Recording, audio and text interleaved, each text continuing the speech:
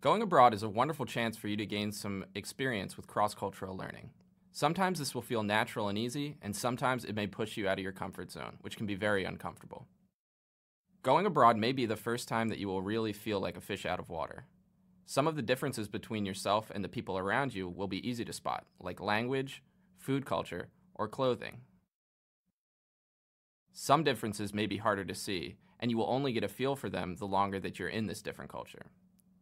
This may make you feel isolated and very different from the people around you, but fear not. This is a great learning opportunity. If you are willing to lean into your discomfort and learn about the culture around you, you can really learn a lot about your own cultural context. This is why it is cross-cultural.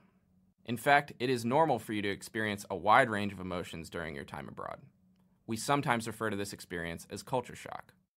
This is where you might start to notice those surface-level differences, and it might feel a little uncomfortable. It can also be where you start to notice things like, they don't have the cereal I like here. Frustrations like that may seem inconsequential, but it's still important to recognize them. Here we are in the depths of the culture shock wave, where those deeper cultural phenomena may start to settle in and lead to some bouts of homesickness and even depression. It can be really difficult to feel like everything about the way you live your life is different from everyone around you. If you are able to work through this phase, though, it can really lead to some wonderful insight and growth. You may start to see things from the host country's point of view. Whether you accept the way things are or not, it is important to at least have that perspective. Here, you'll feel assimilated into your new culture. This is likely going to feel like a synthesis between your experiences at home and your experiences abroad. This cross-cultural understanding gives you a unique and lasting view into the world and is something that you can carry with you throughout your life. Here, you may feel excitement about returning back home, seeing your dog, your family, your friends again. The culture shockwave doesn't end here, though. Here you may actually start to feel some re-entry shock as you were very used to the way your life was while you were abroad.